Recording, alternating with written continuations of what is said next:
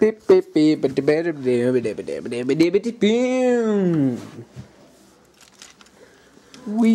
got kicked out of our own house. This is really bad, Petey. Yeah, I know, Bowser, but man, did you see his beak? If it's so sharp, even if he pokes you in the heart, you might die. It's our house. It's like our house or our lives. Yeah, but we gotta do something, Petey.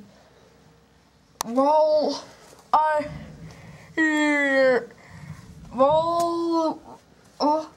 on. I have a solution. We're gonna go house hunting. Petey, that is the most stupidest thing I ever heard. Where did you heard that?